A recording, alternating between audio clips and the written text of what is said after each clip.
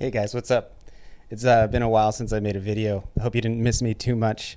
Channel's been doing great. Been getting a lot of new traffic and a lot of new subscribers, so keep that going. Don't forget to subscribe. So today we're going to talk about GitHub and RPG Maker, or honestly any game engine, or any application really. So recently it came to my attention that GitHub is accepting larger repositories. Now what does that mean?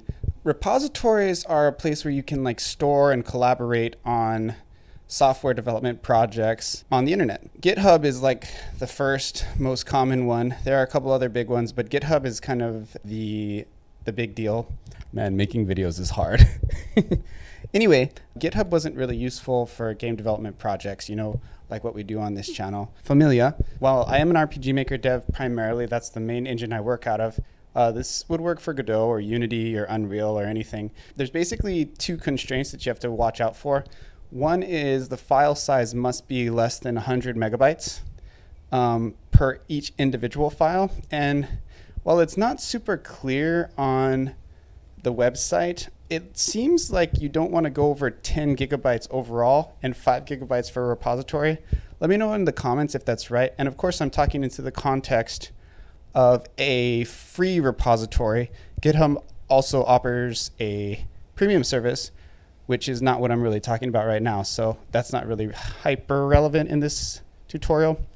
What we're going to do today is I'm going to show you how to install GitHub Desktop, which is an application for Windows and Mac. And I think you can use it on Linux as well. And what you can do with that is you can bypass having to use CLI or a command line interface. And by bypassing CLI, it'll make it much more accessible to a lot of devs. For RPG Maker, a lot of the devs are known for not being too code savvy. So while I'm totally accustomed to using CLI myself, I've actually found it to be a little bit more convenient to use the app. So that's what we're going to go into today. Okay, so without any further ado, let's get going on the tutorial.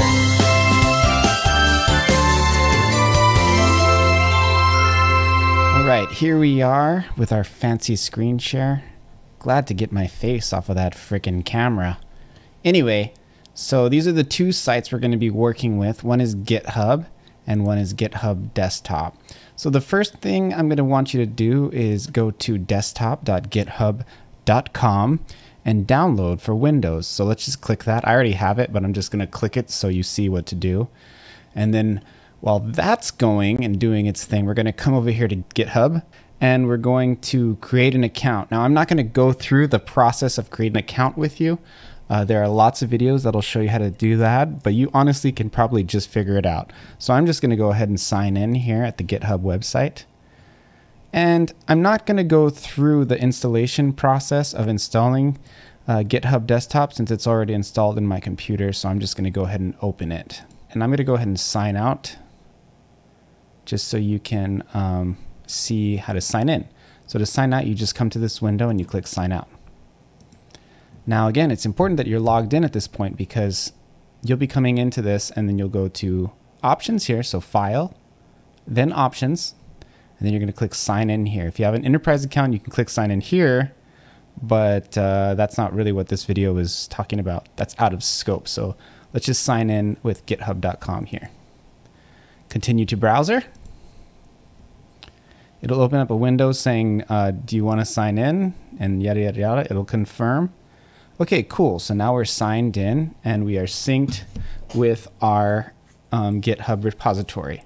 So we're going to make a new repository. Right here, we go down to File, the new repository. Repository name, I'm going to say YouTube repository.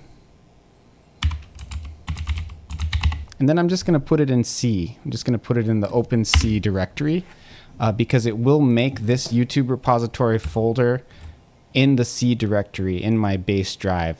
So that's something to notice. Like if you were to, for example, do this and put C inside of your YouTube directory, it would actually look like this when it's actually set up. So let's just put it in the base C. I recommend initializing this repository with a README, and you can ignore these for now. These are a little bit more of an advanced setting and they don't really have to do with what we're doing. So let's create that repository. Great. And next you can go ahead and go to publish repository. And what this will do is this will put the repository on GitHub. Then here's the repository name, repository YouTube, repository description. You know, I really don't need a description, but you can put whatever you want in there. So what we're doing is we're creating a repository on YouTube. Okay, great. So that repository should be created. So let's look at my GitHub list of repositories by coming up to the top right once I'm logged in and go to your repositories. And look at that. There's a new private repository here called YouTube repository. Okay, so now that we have the repository made and it is synced with the repository on our computer, we're going to import our RPG Maker project into the YouTube repository. So I'm just going to go into my files, right? And this is the fake repository. Here's my RPG Maker game. If I start it up, you can see there's an RPG Maker game here. I really don't need to start it up. I don't know why I did that, but this is an RPG Maker MV video. So here's my MV project, or the MZ version of the same project, right? So what we're going to do is we're going to take all of these files and let's open up two windows just so you can visually see what we're doing.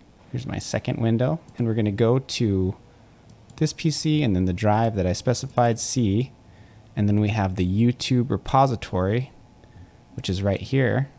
And you can see it's the root of the repository because it has these files in it, right? So I'm going to take all of this. This is the game here.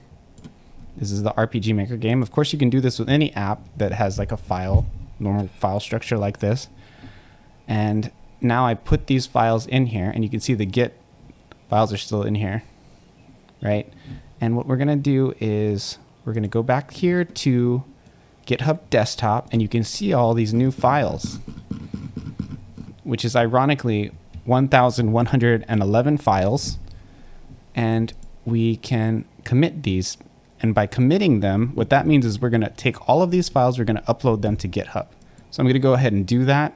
Hopefully my computer doesn't crash. I'm just going to call this first commit. Commit to main. It's going to take a while. So I'm actually going to stop the screen capture now, and I'll come back later when it's done. Okay, we're back. So the first phase of that is done, and now we're going to go ahead and click push origin here. And what this is doing is it's uploading all of the files and putting them on the GitHubs. Now this part is going to take way longer than that last part. Before it was just kind of like getting them ready to be uploaded. And now it's actually uploading them. So it's going to take quite a while. So I'm going to go ahead and stop the screen record, and I'll come back in like an hour or something. Okay, so we're back. I actually decided to pull some of the files out of the directory that I was uploading just because it was taking too long. But as you can see here, I clearly have some of the files from my RPG Maker MV directory. So just another note on this, it does take a really long time. RPG Maker MV is like a base, game without anything taken out is about 1 gig, which will take a ton of time, and it can fail. So if your game is not small, my game is about 600 megabytes, 500 megabytes. It works really well. It did take a couple hours for mine, but I just didn't want to wait. Holy cow, this actually turned into a really long video. You can see the lighting's different. Outside it's dark, so I look a little different, so I hope you don't mind the harsh lighting. Wow, that was a pretty long video. Let's go ahead and conclude the video for today. I hope you got something out of it. I hope that you learned something. If you have any questions or feedback, make sure to go ahead and leave that in the comments for me. Please don't forget to subscribe. My little baby channel just passed the 250 subscriber mark, which for me is huge, but it really is nothing at the same time. So as many subscribers as I can get, I really, really, really, really, really appreciate it. So don't forget to subscribe. Furthermore, I'm about 25 followers away from 1.5K on Instagram. So if you use Instagram and you want to see content related to game dev, make sure to follow my Instagram. I'll leave a link in the comments, and I might be able to put one here or there or something.